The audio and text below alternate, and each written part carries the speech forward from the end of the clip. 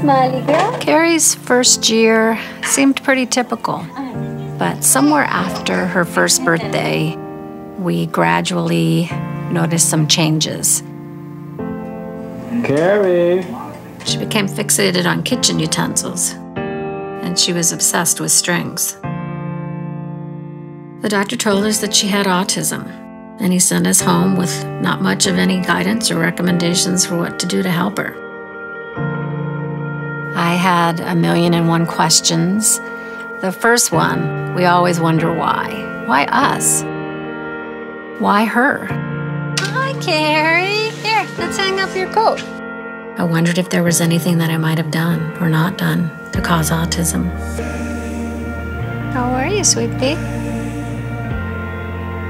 Did you have a good day?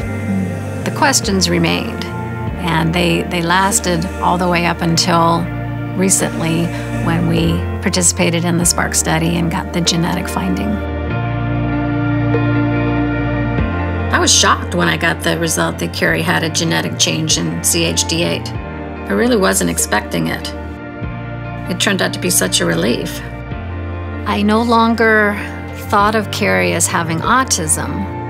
I began to think of her as having this genetic difference, and as a result of that, she had the features of autism. And that may sound like not a big deal or a subtle difference, but it's a huge difference. Spark discovered one small change in one of Carrie's genes. This one tiny change had enormous effects. Autism's one, but there's also stomach issues and sleep issues. The finding explains so much of what we struggled to understand. So much of our lives have been dedicated to helping Carrie. Getting a genetic diagnosis is another step in our journey.